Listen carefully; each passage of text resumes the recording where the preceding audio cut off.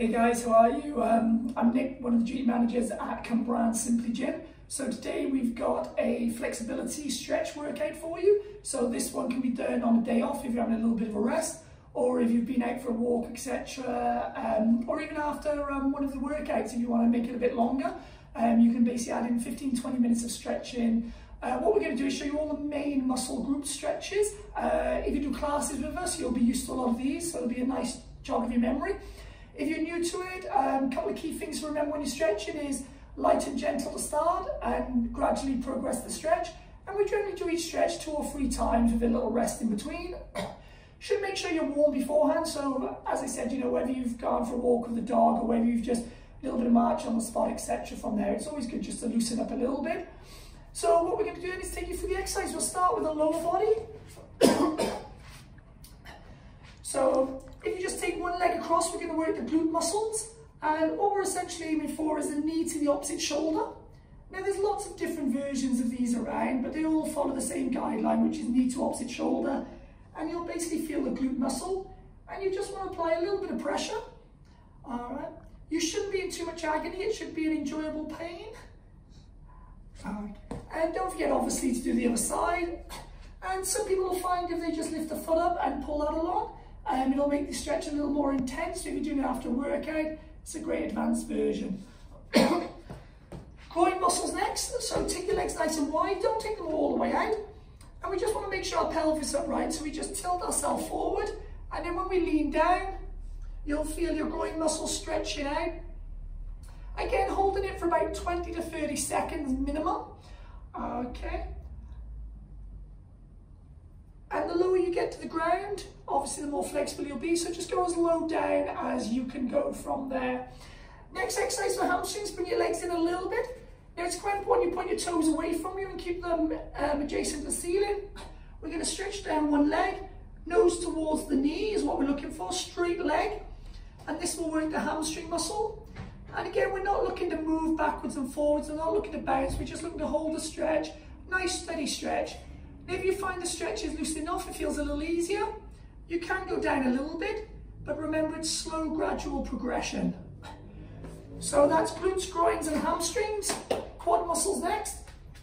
What we like to do for this is leave about a 6-inch gap between the knees, and also just make sure there's a little gap between the foot and the bum. We're then going to make a banana shape through the hip to the shoulder. And this will stretch out the quad muscle, and in particular the sartorius. And then to make it a little more intense, we just lift the hip up. And again, hold in for about 20 to 30 seconds from there. Okay, so the main muscles in the upper part of the legs, just the calf muscles next. So rolling over onto your hands and knees, standing up. And we just push the heel down towards the floor while moving the hips closer down. And you should feel the back of the lower leg stretching out. Again, 20 to 30 seconds, just holding that.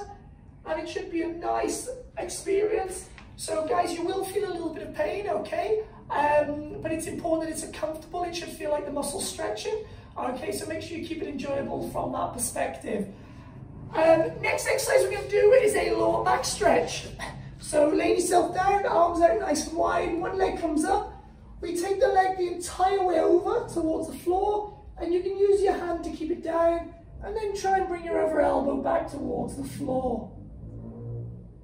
Hold for 20 to 30 seconds, and then slowly release and change sides. And just ensure the foot and the knee come the whole way over.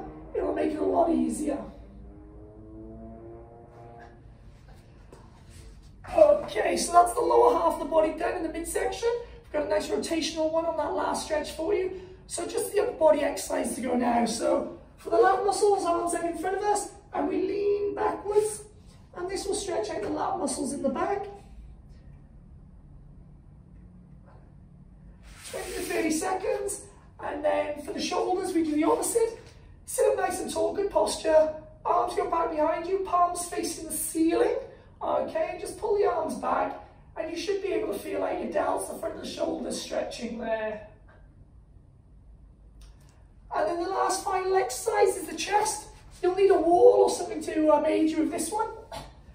And all you need to do is stand, grab a hold, and then turn your body away from it, and you'll be able to feel the chest muscle stretching out.